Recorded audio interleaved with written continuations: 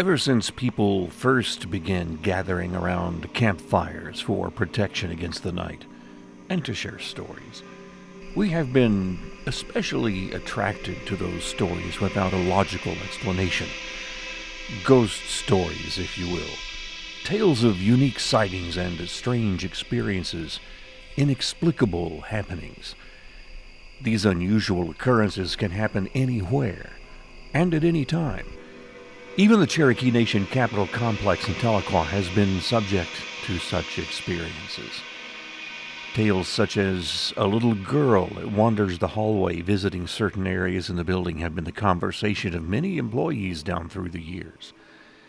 Cherokee Nation employees Nissy Blossom, Brenda Butler, and Dennis Sixkiller all recall happenings that were perhaps just the other side of ordinary. I was working in college resources, higher ed at that time. We were in the back. I was working late to get some stuff done and just working away and didn't think anything of it, and I'm not sure about what time. I know it was after work. And the door slammed, the front door, and it's the inside door. It opens from the inside, and that just slammed, and it's a hardwood door.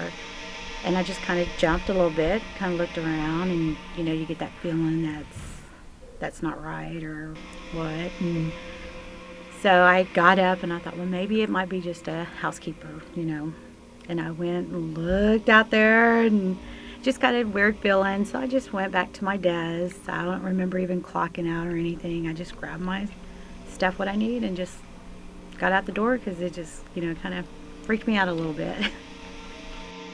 I was working, I went to the restroom that's right across from Cherokee first. And I know no one walked in because I would have heard if someone walked in.